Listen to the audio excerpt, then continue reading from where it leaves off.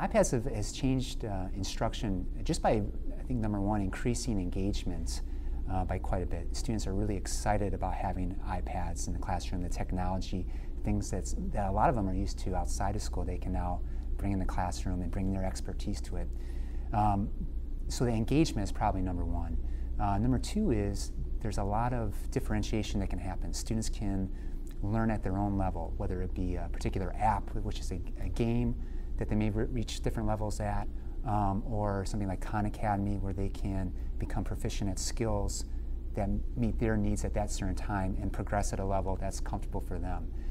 So I think the biggest impact is engagement and then opportunities to learn at their own pace and also having fun. And if it's meaningful for students and fun being one aspect of that, learning will just kind of go through the roof. So I think it's been a huge impact on my instruction. Yes, as far as the security that we have and control we have of the iPads, it's really impressive. I know the district itself has many parameters set in place as far as what students can get on and not. But what's nice too, as a teacher, we have control of our classroom set of iPads where we can disable the internet, disable a particular app that we don't want students to be on or they won't be needing that particular day. So we have that control in the classroom as well. So what's nice is at a district level we have a strong system in place to alleviate any issues as far as security goes. And then within the classroom too, we have the ability to maintain focus for the students on where we want them, so they don't have those options to go somewhere where it's just not fit. The student reaction from the first day at the beginning of the year, I hinted that we would be having them, was pure excitement.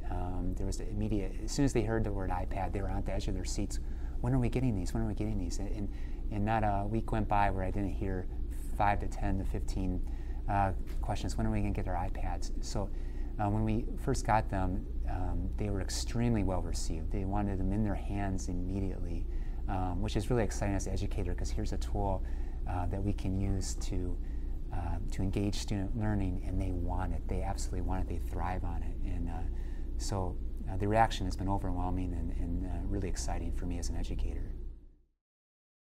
Having iPads in the classroom has changed how I learn and the environment of the classroom in a significant way. Like now, if I have a question about what the teacher went over, I don't have to interrupt the class. I can kind of just jot it down and then wait for a better time, and then go on Khan Academy and watch a video about it. And I can go at the pace I would like to go. Like I could go faster than regular or slower than regular. I can review just to review. And before, I'd have to ask the question, I'd have to ask the teacher, and so things just work at a much faster, more individualized pace. The resources the iPad provides, it helps me learn a lot, and especially my friends around me. Like if we're doing textbook work and I have a question about some of the content or the vocabulary within the textbook, I have to, it's difficult because it's not like we're in an English class and there's a dictionary. Now on the iPad, the textbook for one is on the iPad, and so instead of having this massive bulky book on my desk and having to flip through and going through the back of the book to find the definition, I can go on to dictionary.com and in 30 seconds have the definition of that word. Well, I felt great when I found out we were going to have iPads in the classroom, both math and conceptual physics, simply because we did the pilot last year and I had experience with them, and I felt that when I had them, overall, like the environment of the classroom was just much easier for me to learn and get ahead, and I did much better with the iPads than I did before the iPads. The things that I would say that I love the most about the iPads in the classroom is that my students now have access to a graphing calculator. Now with having the graphing calculators on the iPads, they can use them on a daily basis. Slope takes new meaning to them. Graphing an equation takes new meaning. They can do more problems, and then they start to see the relationship in the graph and the numbers. So they do both. They do on paper, they do manually, and then they start using their graphing calculator, and concepts that they struggle with on paper all of a sudden become very clear. Last year, in addition to the linear equations, we also started using them for quadratics. All of a sudden, they understand when something happens to the a variable, what happens to the parabola, or the B or the C, and where they would have to do so many problems over and over to finally get that relationship, they very quickly have these aha moments, and all of a sudden they're saying, do you realize when you do this, that happens? And to watch the excitement on their face and the enthusiasm that they show as they're graphing is something that we really didn't have the ability to do because the graphing calculators are typically not used at a 7th or 8th grade level.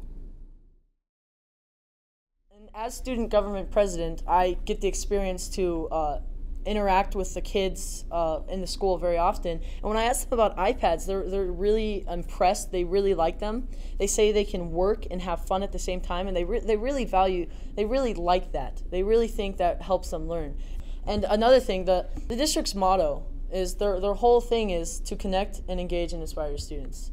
And with the iPads, I'm connected throughout the entire class. I'm engaged with my teacher and the presentation in front of me, and it inspires me to become a great student and a great learner within the environment of the classroom.